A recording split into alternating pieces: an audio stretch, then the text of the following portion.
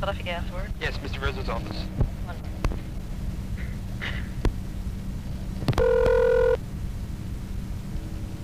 Rizzo's office? Yes, is Mr. Rizzo in?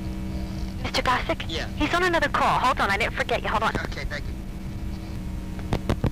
All right, hold on, John, okay?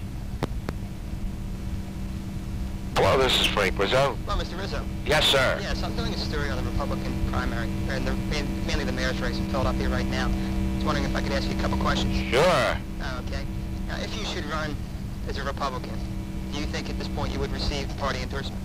I don't know that, John. That goes before a policy group, and they're the ward leaders and other people, and they make the decision, John.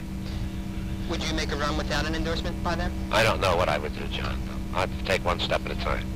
Because of your strong following, I mean, you're assured of a certain amount of base in any type of election. Would you consider running as a third-party independent? There's a lot of options to me, John, and I'm not going to firm up on any one until I make sure what happens.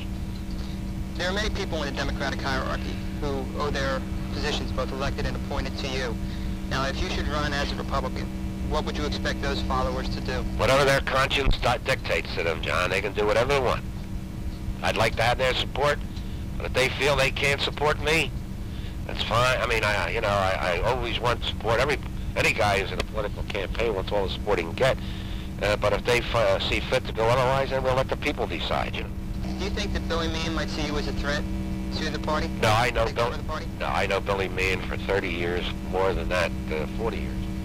Billy Meehan knows what I am, and I know what he is. He's one of the finest guys around in my book, and I would trust Billy Meehan with anything that I own. He's just a up-front guy. And Billy Meehan's my friend, and I'll never have any problem. Billy Meehan can be the political force. All I want to do is be the mayor and make this town a good town, a town that it should be. It's falling apart now, John.